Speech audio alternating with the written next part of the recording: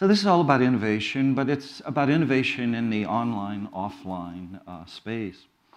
And therefore, in many ways, it's in the retail space, which most people don't really think of as particularly innovative. You think of technology being the area of innovation. But retailing is actually an area where there are a lot of new concepts, and they come and go. And online, of course, is a major part of the innovation that's been going on in retail for the last few years. And that's where most of the growth in the market is. But let's get started, and I'm going to set the stage, and then David's going to follow up with more of the logic of some of this. So setting the stage, online varies a lot by country, and the statistics are really incredibly inaccurate. I can give you different percentages for online in the United States, varying from about 8% up to 15%, depending on what source I use. Actually, the UK is maybe the highest at about 12% of retail being online. But the US is about 10, China 8, get to about 1% in Singapore, less than 1% in the Thai market. The Thai market is about $1 billion retail market, and about 1% of that is online. And what you need for online to work are four things, really. First of all, you need a web infrastructure, which in some ways is the easiest part, I think. Then you need a payment mechanism. You need credit, you need debit cards, you need a delivery mechanism, and you need trust, which very often is missing, of course. But depending on the country, these various attributes may be underdeveloped or in the process of developing. And so you get very different levels of participation in the online market depending on the particular country that you look at. So what would you think would be the largest online companies in the world? You know what the largest is? Yeah, Alibaba, right? Number two? Yeah, Amazon. You guys are good. Number three? No, you'll never get number three. Will you? No. Number three? Who? Tencent. You know, it could be Tencent, depending on how they define online. You're absolutely right. Number three, if we think more in the retail environment. So Alibaba is number one, because they're huge in terms of selling merchandise. Amazon is number two. Number three is Apple, which is, we'll talk more about that. Staples is kind of an interesting one. Maybe you wouldn't have anticipated that so much of office supplies are actually moving online. Walmart has gotten in the market. And then if you move to different countries, if you move into India, Flipkart is number one. If you move into Japan, it's Rakuten is number one. And so we could explore different markets. Now, what's kind of interesting, so one of the first major conclusions, and some of you are well aware of this, is that the two are coming together. We talk about omni-channel. Offline, online are becoming, it's very much the need for a uniform strategy that you combine both online and offline. In some ways, the bottom part of this, you know this, that the major retailers have gone online. So Harrods out of the UK, or Uniqlo out of Japan, or Sunig, which is the largest appliance, electronic chain out of China. They've all been going online. And, chain after chain in the retail market, whether it's in clothing or electronics or whatever, has been going online. What in some ways is more interesting is that a lot of the online companies are going offline. And so we're going to talk just a little bit about Amazon going offline. That is, going into fixed retail space, which wasn't necessarily anticipated. Or Apple has very much gone into fixed retail space. Or Alibaba just bought a major clothing chain in the Chinese market. And then the question is, why are they doing that, and what are they trying to achieve? And in some way, how are they going to combine the online and the offline? So these two are coming together. Here's just one example of it, is Apple. Apple has created an ecosystem they've got the online, they have the stores. Are they really stores or are they display centers? You can go into the stores or display centers. You can't necessarily buy things there. I mean, many things you can buy there, or they may tell you, hey, you can look at it here, now go order it online someplace else. Apple has created these beautiful stores. Of course, when the CEO of Apple, as some of you may know, then was hired at Penny's, J.C. Penney's in the States to go do the same thing, it turned out that was totally inappropriate for the J.C. Penney downscale demographic kind of market. But Apple is an interesting example of creating this ecosystem, combining online and offline, and thinking of this as a uniform way to go to market rather than separating the two.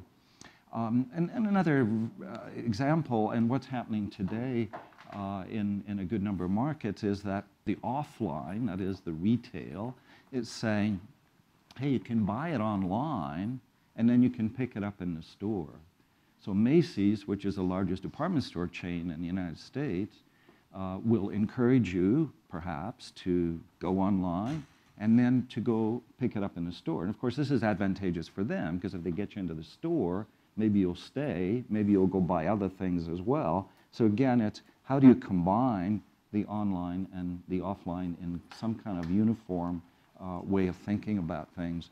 Another example I could give you is Amazon, which has set up fulfillment centers or lockers. If you, for example, in the UK, you go into a supermarket, there will be a set of Amazon lockers. So I can order from Amazon and pick it up later that day at this at a locker. Now, what's the advantage of that?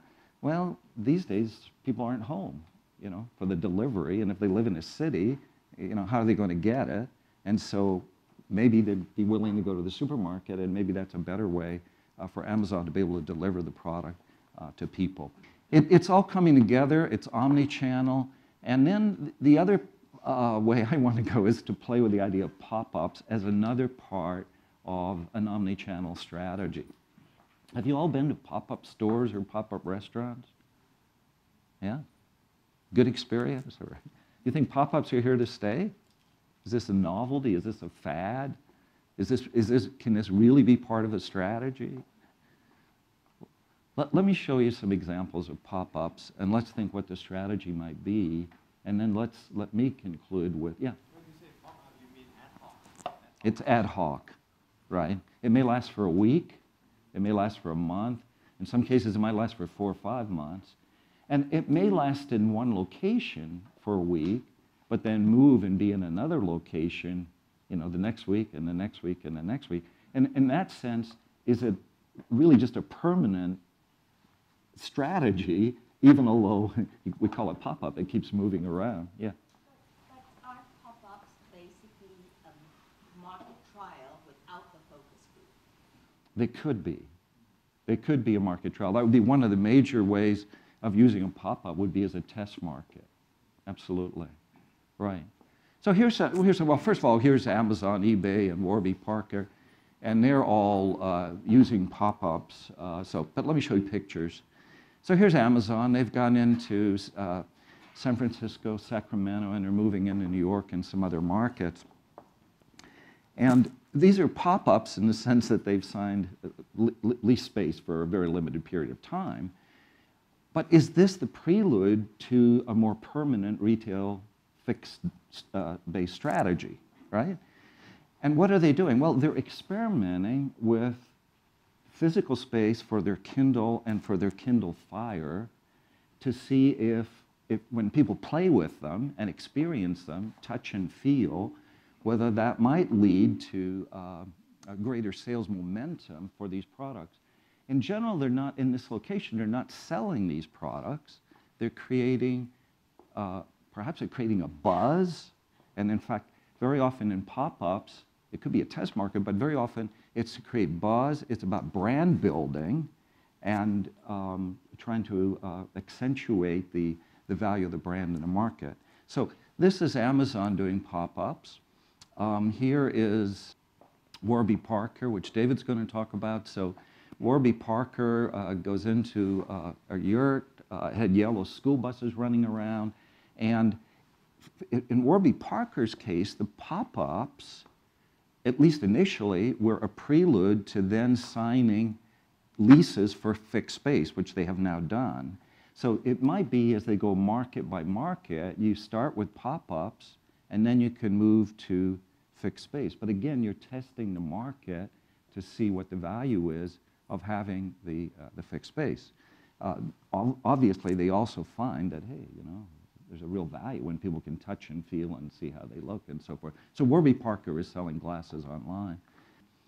Out of Japan and into the Thai market, into Bangkok here, we have Line. Line is a chat app, and they have come into, gone into pop-ups, and are actually selling their emoticons, these cute little figures, you know, very Japanese. It's sort of like Hello Kitty, you know, that sort of thing.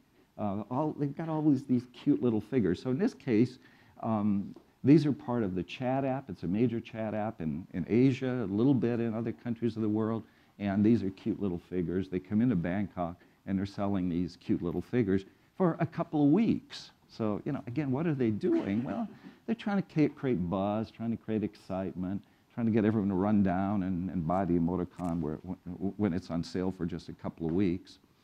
An interesting one is IKEA, which is also in Bangkok. So, you know, a typical IKEA store is huge, right?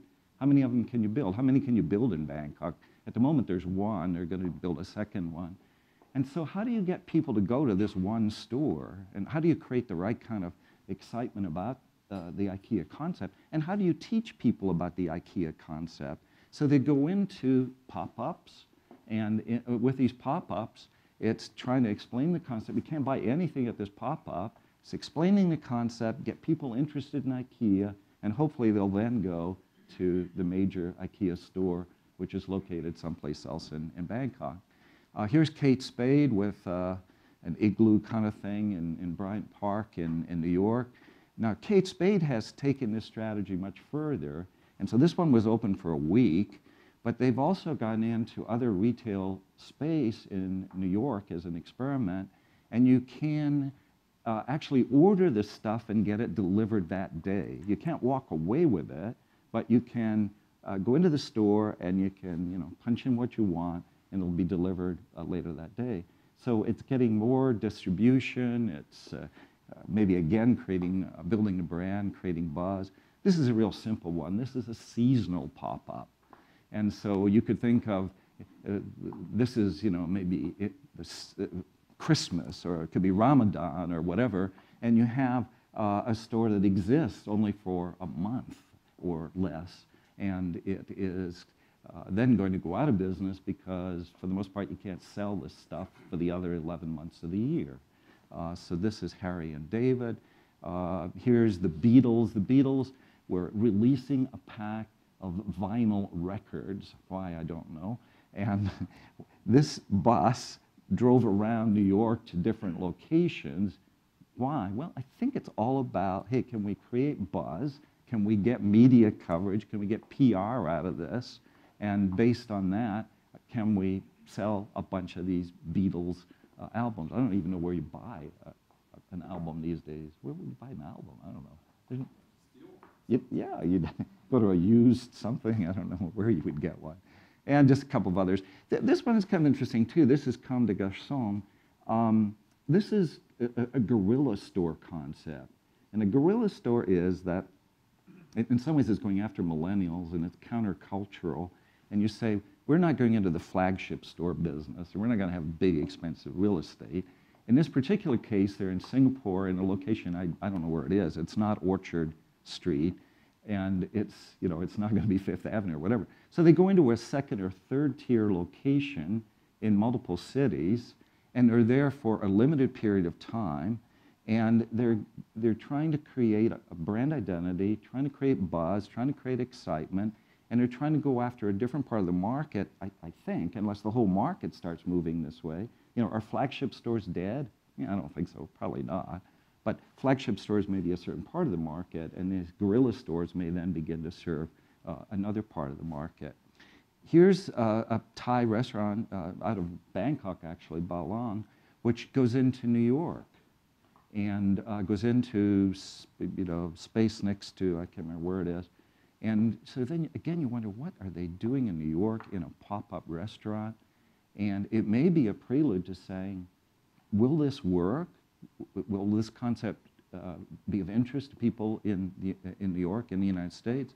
And then they would move toward fixed physical space.